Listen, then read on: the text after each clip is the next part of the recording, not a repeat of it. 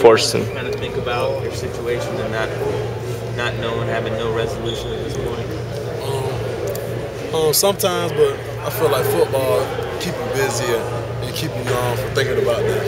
We go in here, like I said, being around these guys, and have to go to class, and just got so much on my on my plate that I really can't really think about it.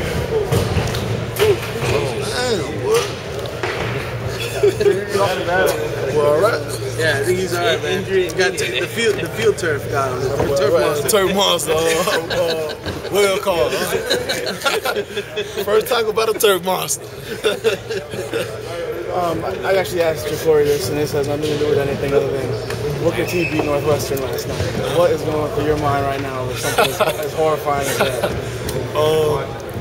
Me growing up, I never lost, never heard of Booker T. Washington beating Miami Northwestern. I thought it was a dream.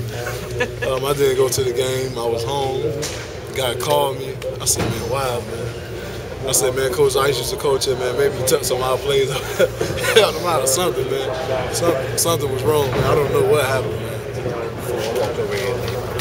Obviously, you're disappointed before you able to play your senior year with boys. So disappointed would be for you. I really can't comment on that. Totally can't comment on that. Marcus, I guess just your feelings going into the season. With everything going on the outside, how can you have a level of excitement and still be pumped up for the season? When you have teammates like we have, guys, we got 105 players, 105 different personalities. There's never a down day in that locker room, man. It's nothing but fun. Always fun in there. Guys telling jokes.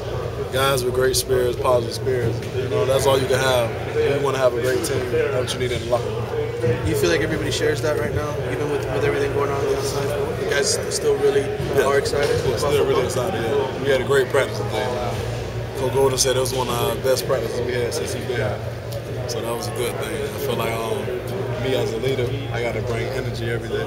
Because I got guys looking at me, saying, man, look at Marcus having a down day. Maybe I can look like that. It's a lot of freshmen on defensive line.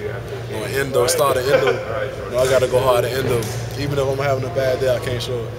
What have you seen from Ja'Cory and Steven in practice? How are they putting those kind of numbers up on your defense? In 2 scrimmages, there was only 1 interception thrown. So